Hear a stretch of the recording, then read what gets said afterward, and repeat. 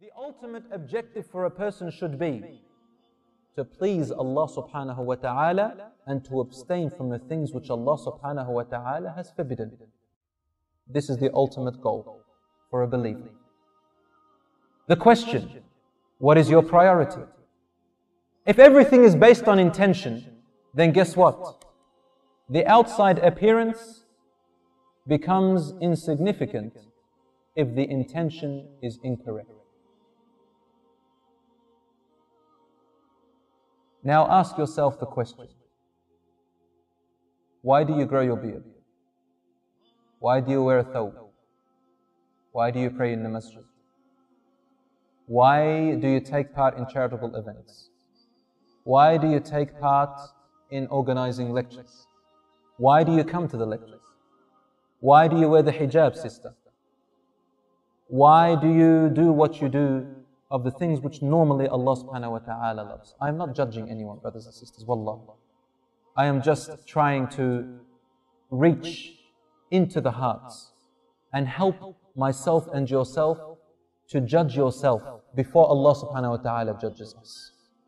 I want on the day of judgment that you don't hold me accountable and I don't hold you accountable.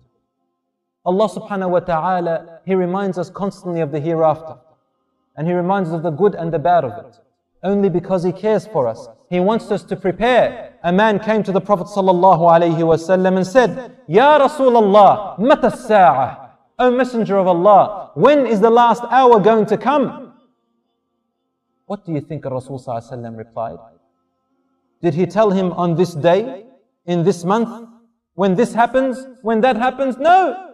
Rasul sallallahu alaihi wasallam asked him a question as an answer. His answer was in the form of a question. The man said, Mata as-sa'a ya Rasulullah? When is the last hour going to come? When is the world going to end? Rasul sallallahu alaihi wasallam answered him by asking, Mada a'adatta laha?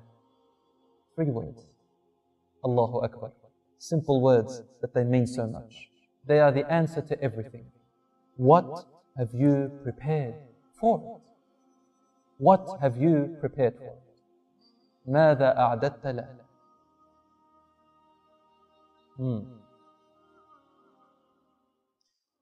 The man is asking when the world's going to end, and the Rasul sallallahu alaihi wasallam telling him, what have you prepared for it?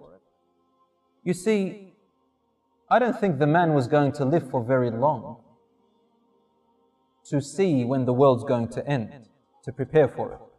So I wonder why the Prophet ﷺ is asking him the question, what have you prepared for it? As though he is telling him that you're going to live till that end. What Rasul ﷺ is saying is that there are 2 meanings for the end. 1, the end of the universe, and 2, every single individual has an appointed time to die. What have you prepared for your death, for the meeting of your Lord? Now, brothers and sisters in Islam, if a person lives life with death in mind, meaning with the hereafter in mind, what will they ultimately be working for then? They will be working for something which is everlasting, not something which is temporary.